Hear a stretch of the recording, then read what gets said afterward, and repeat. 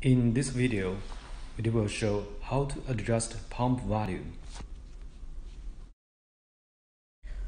This is the tools you need.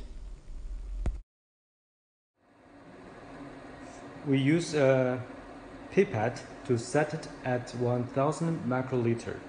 Then we use this to abstract distilled water. Then put the water into a small container.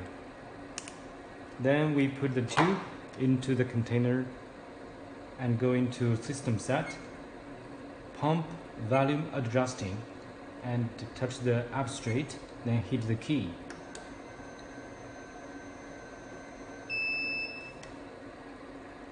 Then we can see there's still some water left, so we return and change the factor larger, for example 1.2, and hit the save. Do the same procedure to abstract water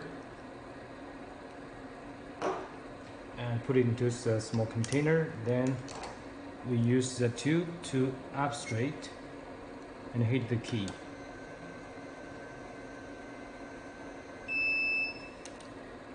Then we can see it almost done. So that's it.